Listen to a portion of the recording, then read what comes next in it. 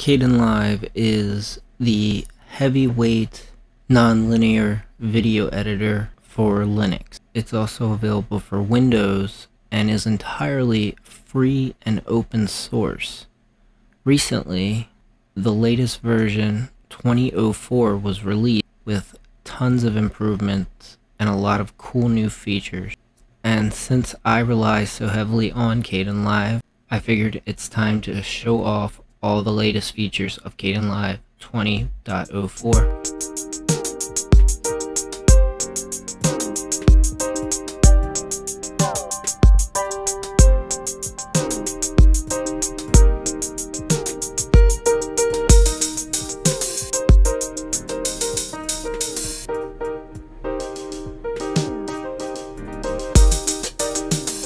Hello, I am Jay and this is DS Tech Media, covering everything tech from hardware to software, specializing in content creation on Linux and free and open source software in general.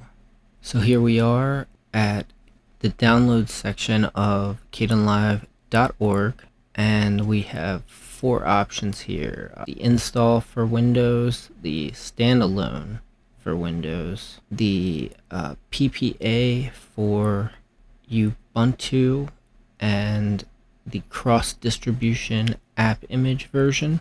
I have already downloaded the app image version. I don't think there's much of a difference between them. Also, I should mention that we're actually going to be checking out 20.04.1, which is the latest point release to 04 and comes with some fixes to bugs and just some general improvements overall.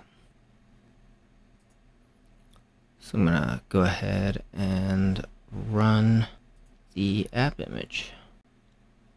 And the first thing that you'll notice is that they now include a cool new splash screen while it's loading.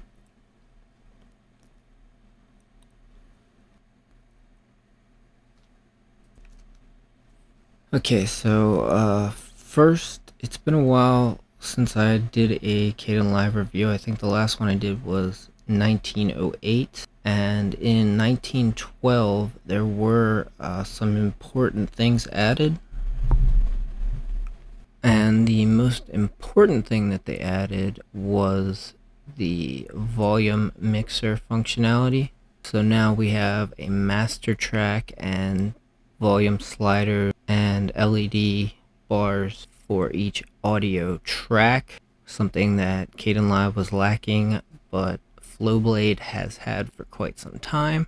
We also got effects for each track, and at some point Master Effects also became available, but it also ended up being disabled, and they have re-enabled it for 20.04 as I understand.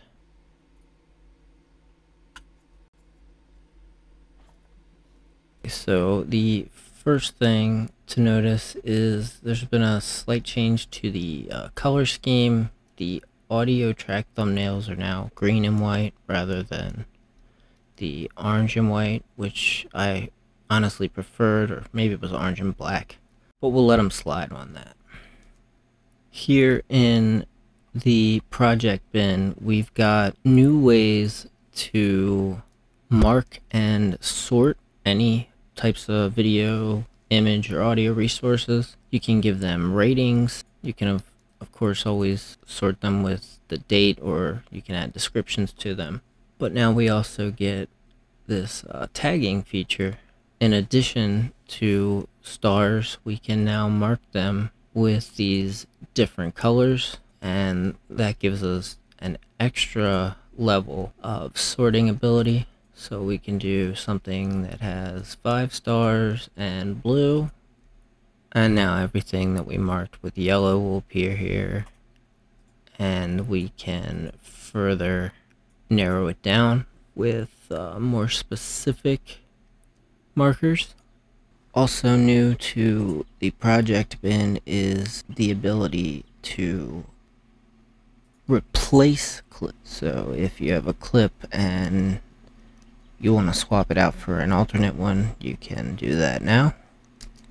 We also can now change the resolution of our videos. 4K or 1080p, 1:1 will be in its native resolution, and we can mark it down to 725, 40, 360, or 270p, and that'll make it easier on your computer for that playback. Also, it is now noticeably faster when scrubbing through.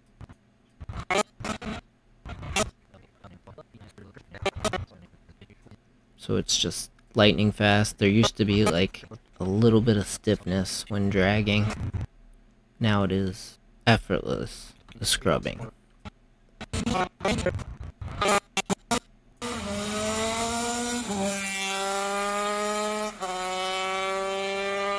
Another seemingly minor but actually quite useful feature is now if we drag out a video in length, Dell Precision Workstation. you're going to have distortion of the voice by time with stretching or shortening of any clip. Now we can right click and go to change speed, and we have our speed adjuster here, but we could also reverse or do pitch compensation. Audio interface, sound card, digital to analog, and I use this one. So now, even though I've greatly adjusted the speed, my vocals are not constrained by the time of the video clip. The Master Effects works just as you would probably think. So we go to Master Effects, and each effect that I add to Master Effects will be applied to the entire timeline. So every clip, track in the timeline will receive those effects.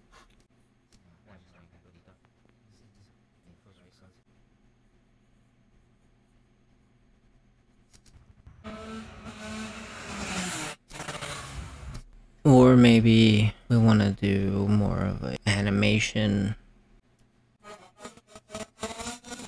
And here I'm just using position and zoom to sort of animate the camera panning.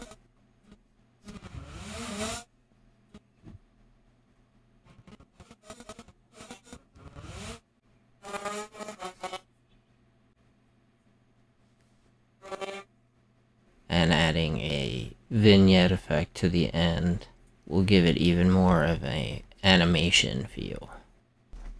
And here we are with a little animation and some vignetting.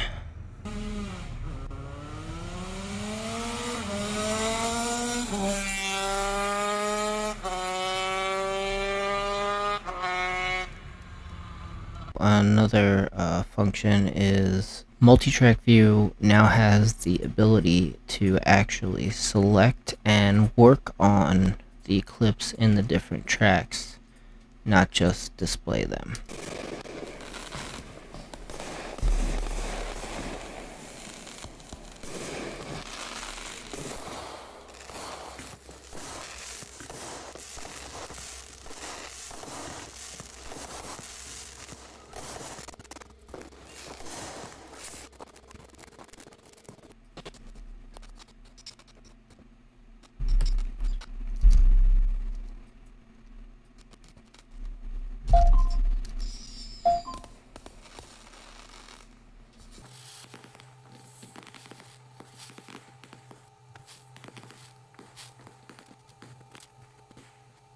But easily the most impressive new features is the motion tracking. We can now set up motion tracking for various things on screen, and I did this little demo here. You've got several different tracking algorithms I haven't actually researched. You can choose rectangle, ellipse, or arrows. You can change the color. There is a blur feature. You can also change the size of the arrow, and you can change the spacing of keyframes.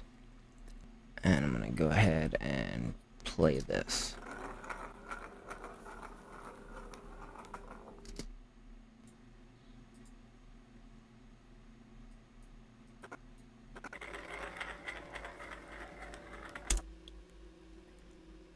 And then from there, we can analyze and copy that data and apply it to something like transform. So here is the DS Tech Media logo. And we're going to import the keyframes from the clipboard. And we can play with things like the offset, the ins and outs. We don't want to limit the keyframe number. And another awesome feature is we now have a zoom bar for keyframes so that we can actually get closer and individually select different keyframes. But here's just a little example of motion tracking. And you'll notice that it actually gets smaller as it travels away. Lots of cool possibilities with that. As far as legacy effects being fixed, they have fixed the audio waveform filter. Has to be added to the master effects to work. It doesn't seem to work on a per clip basis though.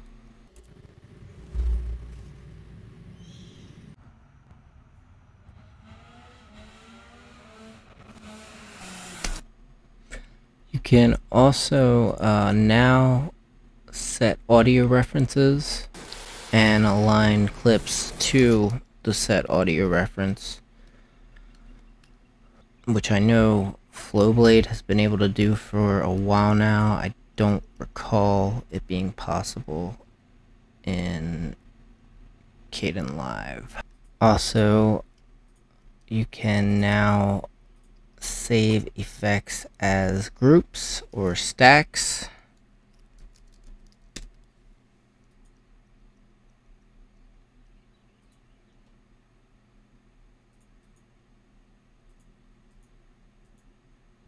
And then you can add them to the project.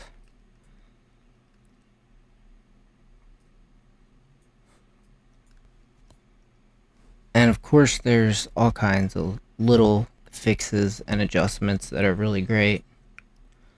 Overall, it just is 100 times better than when I first started using Kdenlive, and it was even good then. There's a reason why Kdenlive is the go-to free and open source editor. Some of this stuff might not be necessarily available on Windows. One such thing is the OpenTimelineIO import-export functionality, and that is support for Pixar's OpenTimeline input-output interchange format, allowing interoperability with Final Cut 7 XML, Final Cut Pro X XML, and Adobe Premiere, to name a few. And they have a full support list here.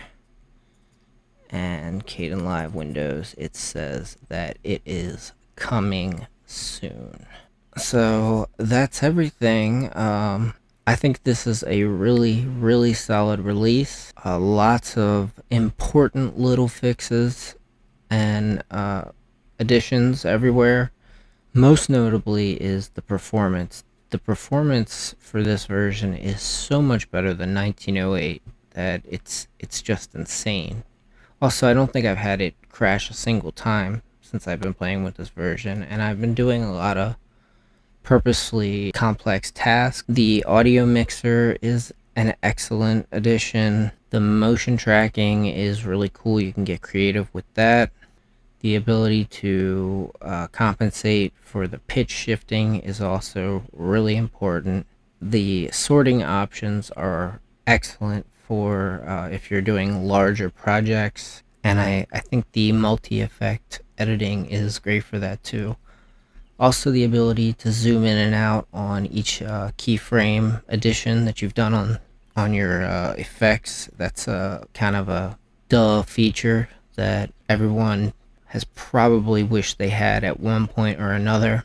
Anyways, let me know what you think. Do you use Kdenlive, or do you think it's not worth your time? I personally love it. I also love Flowblade. Would love to hear from you in the comments section.